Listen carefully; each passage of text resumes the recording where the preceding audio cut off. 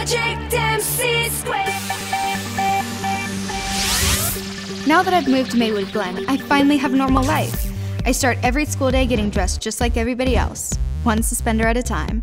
Just an ordinary high school girl into ordinary high school. Incoming message. Incoming message. Okay, not totally ordinary.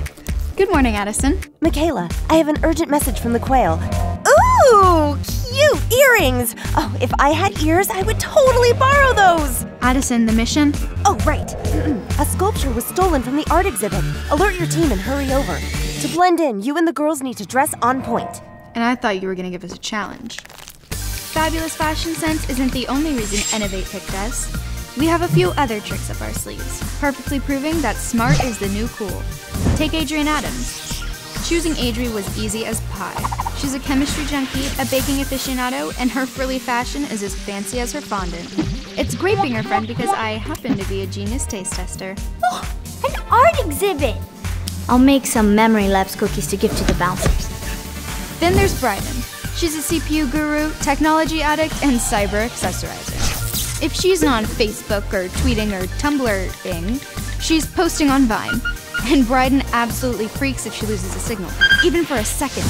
Probably at an art show. I should tweet about it. Can't. But I must. Virtual moral dilemma. And of course, there's Cam. She's a mechanical prodigy, an amazing athlete, an electrical genius, and single-handedly created the fashion craze boho industrial chic. She's pretty much a superhero. Stolen sculpture calls for one of Cam's most famous DIY metal detector detecting thingamajigs. Cool name tag.